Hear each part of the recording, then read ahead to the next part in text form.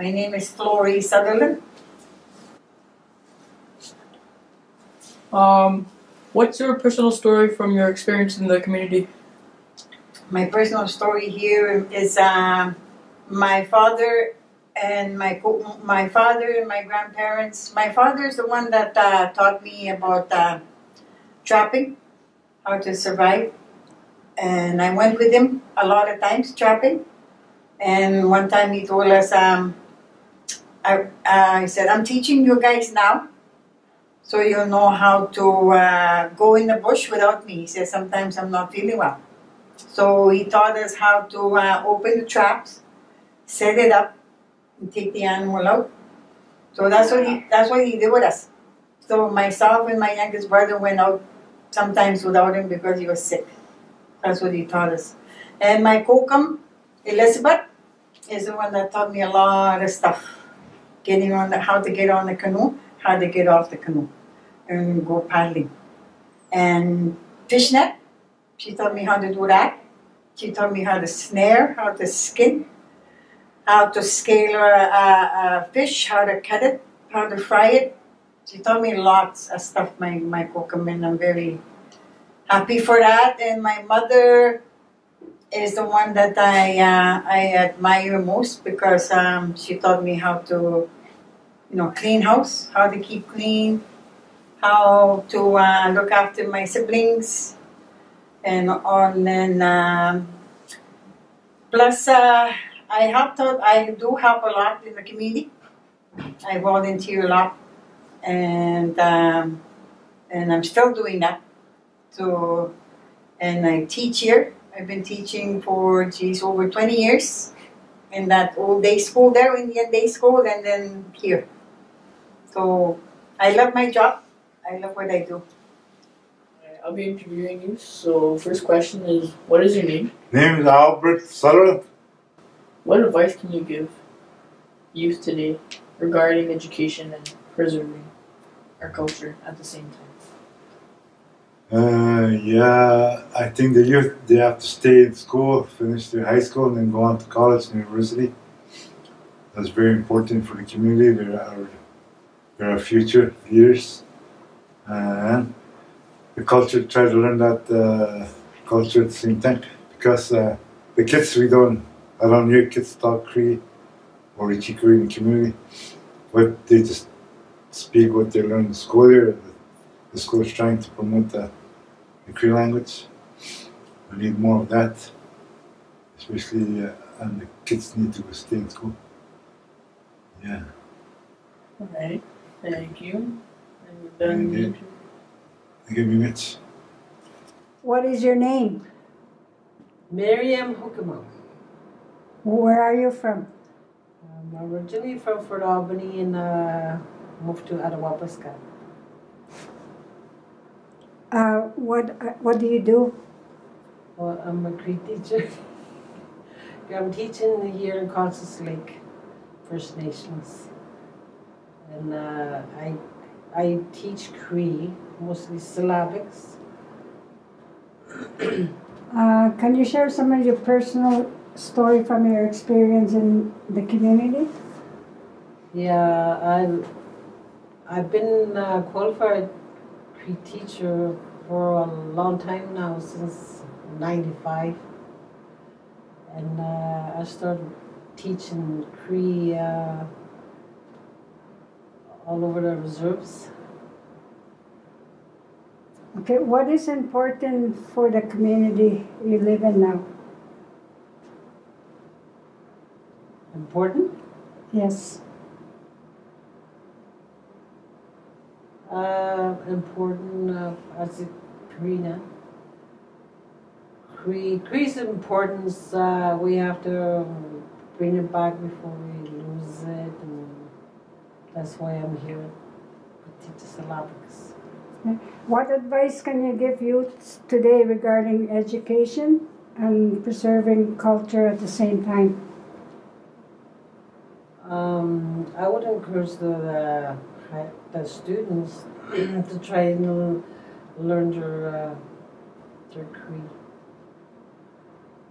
Yeah. And it's important to pass it on generation to generation so we don't lose it.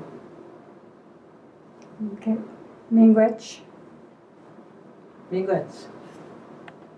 Bonjour, my name is Charlie Baxter Sr., je n'ai qu'as, and I was born in 1950, November 24, on the shores of Albany River on a trout line called Macocabaton Lake.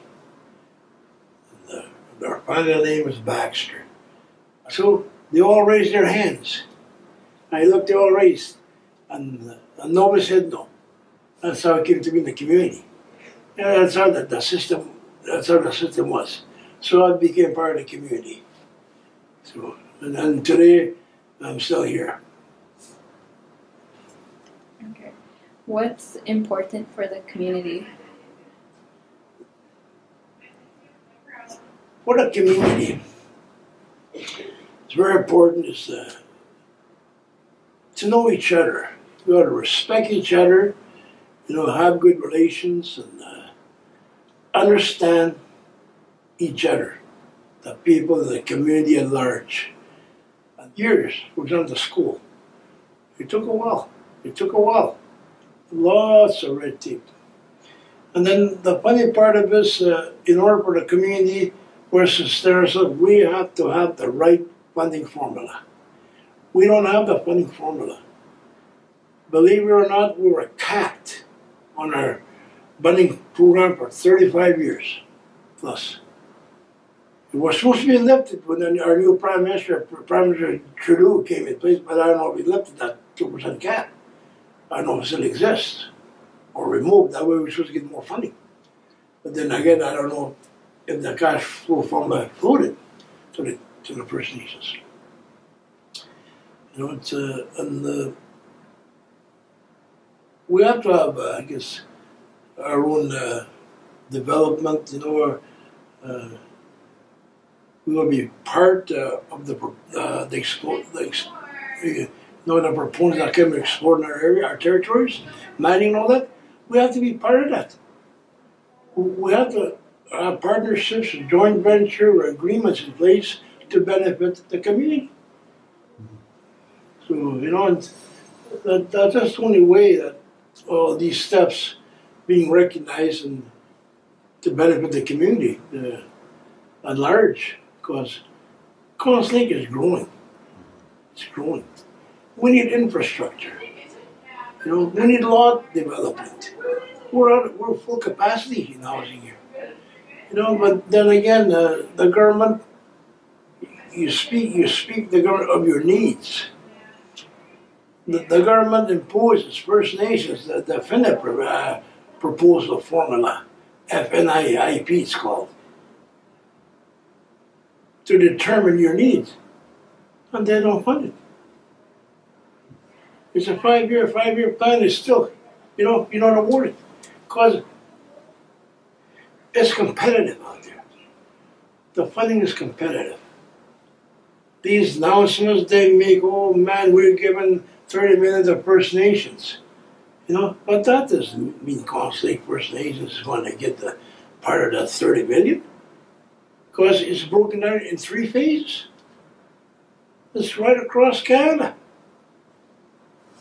See, that's the catch-22 that other persons don't realize. How come we didn't get approved?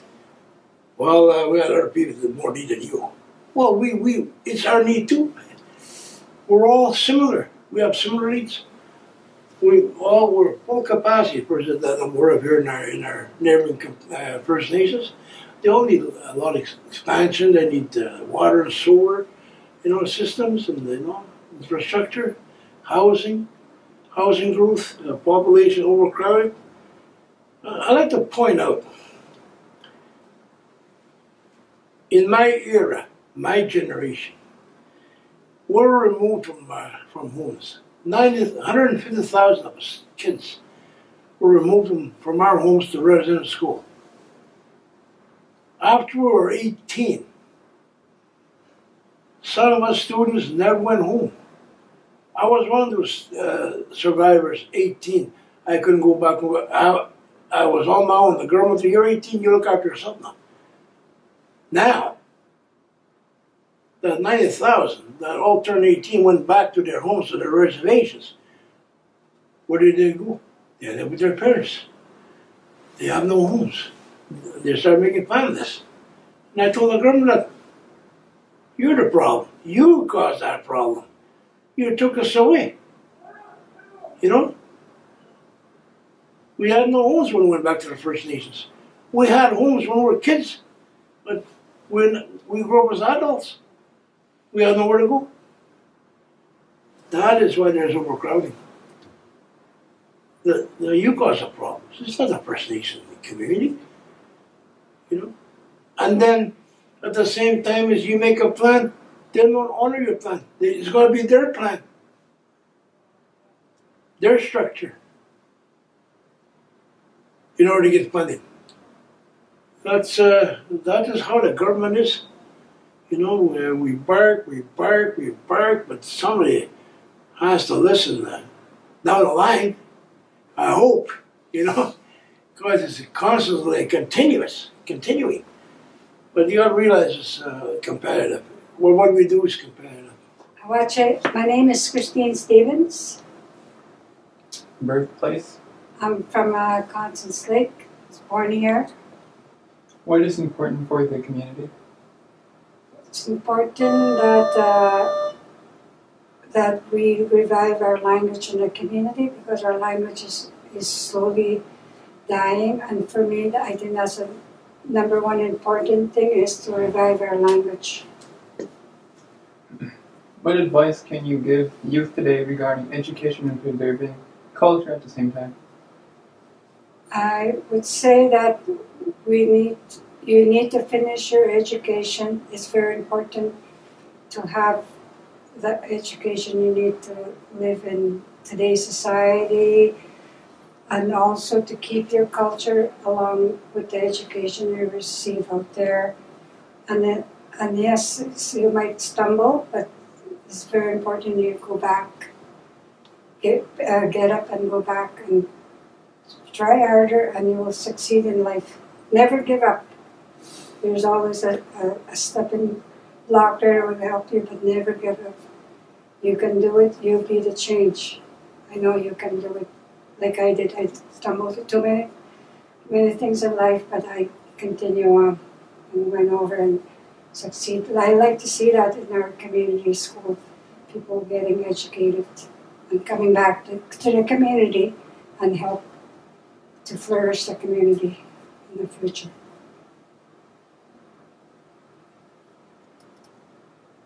What is your name?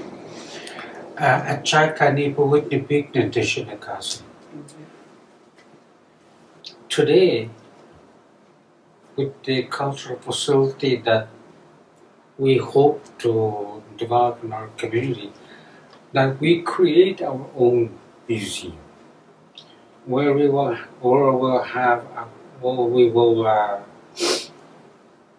make our own snowshoes. We're getting more snow every year, right? This year, lots of snow. Having snowshoes would have been awesome. Moccasins, hide tanning, moccasin making, you know. We could put those. I'm also thinking not along the line of our generation or your generation, but your kids. You know, we got to think about them. They're not born yet. They're considering coming into this world. So we have to prepare for them also. I'm thinking about 4 or 5 generations down the road. In our culture, we talk about 7 generations ahead. We plan for those children. Your great-great-great-grandchildren. Those are the people we're planning for. Not us. We know what we need. We got to plan for them. And of course, well, for us also, to regain our culture, regain our identity, to keep our identity. So we remain proud of who we are. what we are all about. The Great Spirit put us here. God put us here. God made us who we are.